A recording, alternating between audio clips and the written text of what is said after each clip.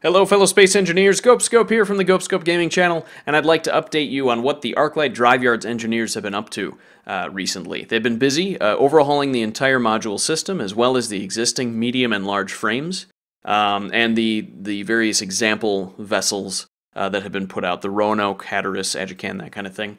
Now all of those frames and modules are airtight. When they connect, they're also airtight, with the exception of some of the modules that have no reason for you to actually go into them. So like, for example, the collector solar collection modules or the large container module, for example. They will dock still. You can still extend the airtight doors to sort of help protect things.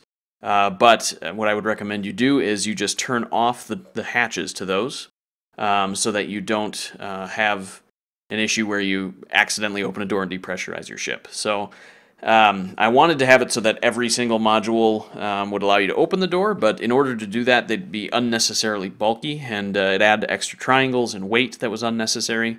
So for those modules that don't actually have interiors, and you're attaching them, so say you're attaching panels to the sides, just turn those hatches off and you won't run into any problems. But otherwise, all of them connect. They lock up, and when I've tested attaching and detaching them, neither the large frame or the small frame take damage in terms of blocks destroyed. I have noticed, and I'm kind of working on something, I'm hoping that we can get it so that there's absolutely no warping at all, but the armor blocks immediately behind the merge blocks on the modules do warp somewhat when you disconnect them. I've never actually had them be destroyed or cause damage to the frame. So all it would take is just a very brief go at it with a welder, and they'll be back to their regular shape. So that's less than ideal, admittedly. Like I said, I'm hoping to find a solution for that. But as it is now, it kind of seems like this is as good as it can be. Oh, and when I'm saying I'm, of course, mean the Arclight Drive Yards engineers, not me. Anyway, moving on. So the things that we've changed in addition to making things airtight in the large frame and the medium frame are that we've added some of the latest functional blocks that didn't exist when we first released the large and medium frames. So like the jump drives, both of those have those now. Cryopods.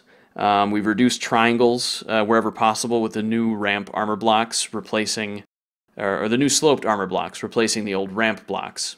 So when we actually use the ramp blocks to achieve the shape we were going for, those are much more intensive in terms of triangle count than the actual armor blocks. So those have been replaced to reduce triangles. We have also added timers to facilitate automatic detaching. We've added oxygen and tanks to the large frame, which didn't have those initially. We've also done away with all of the small reactors in the large frame.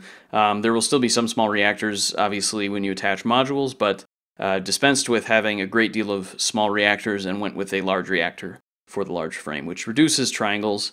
And then, as I said, added in a jump drive, so that has dramatically changed the appearance of the rear section of that large frame, as you can see here.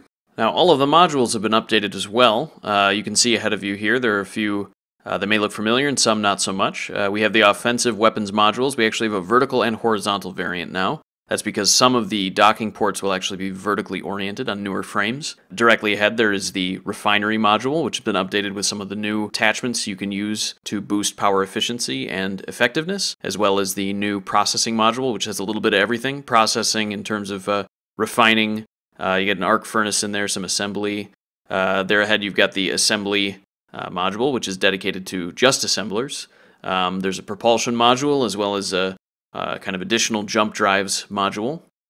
We also have the tactical defense modules that no longer have the spherical gravity generator. I just found that it was at least just having one of them was totally ineffective in terms of deflecting gravity-based weapons. So I dispensed with those, reduced triangles where I could, and kind of button things up a bit. And of course, all of these now attach to the airtight module system, collar system on the frames themselves. You can see below the updated solar panel arrays that can connect now, as well as what I'm calling collector modules, which combine the oxygen and solar panel collection, and a dedicated oxygen collection module. Directly ahead above is a cryogenic module that adds some additional cryopods, as well as some battery support. Below that, you have something similar to that, except it's more flight seats for jumping and kind of RP, some beds and stuff. We've also got our cargo bays. They got the large cargo bay still and small. And now in addition, the small cargo bays also have two variants which feature some salvage and repair or construction functionality too. And then lastly, we've dispensed with the large and small hangars setup, and now we have a large hangar still, which has been modified, and a landing platform instead of the small hangar. So this landing platform has a fully automated airlock, as does the large frame. One thing I've noticed is that the vents are an important part of how the new airlock setup works. And when you attach a module, for some reason, even if you paste these in, it seems that the game doesn't remember the commands that you've given to the vents. So I'm going to provide instructions as how to reset that. Hopefully that's just a bug that they're going to fix, because it's nice to be able to just pop them in and get them working. There's no reason that shouldn't happen. Shouldn't work that way. Sensors remember what you tell them to do. The vents should as well. But when you put them in, they're sort of acting like the block you said should be activated. So in this case, a timer doesn't exist anymore, which it does. And that happens, it seems like, without regard to the ownership. I hope you enjoy these updates, and please stay tuned for future frames. I have 2 finished, 3 total planned at this point, in addition to the large and medium frame that exists now. And if you enjoyed this video and you'd like to see more, please hit those like and subscribe buttons. Thank you for watching, and stay tuned for more.